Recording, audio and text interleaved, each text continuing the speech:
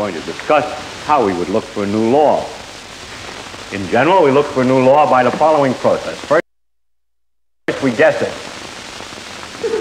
Then we well, don't laugh, that's really true. Then we compute the consequences of the guess. If it disagrees with experiment,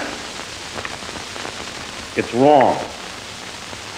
In that simple statement is the key to science.